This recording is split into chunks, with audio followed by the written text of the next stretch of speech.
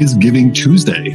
If you remember, that's a day that we designate to give back to not-for-profits in the area and great causes, and we've honored that in the past many different ways. And today we have we want to honor one organization, Potawatomi Zoo. So, Julianne. For now.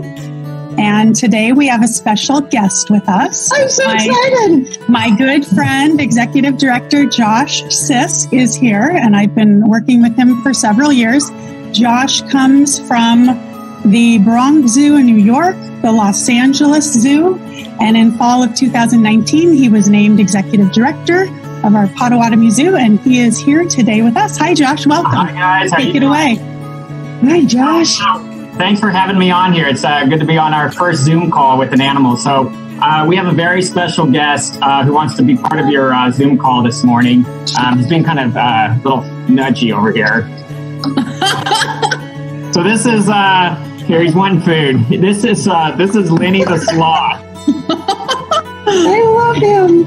So Lenny's part of our ambassador animal program. So we bring him out for all of our education programs. He goes to schools. He does all the education classes around the zoo. He's about 4 years old, and he's pretty special. I mean, everyone loves sloths, and it's true what they say. As slow as a sloth. I mean, you can see it right now. He's barely. I'll try to give him something that he can eat out of his. You see those claws? So he's a two-toed sloth. You can see that's because of the two toes here.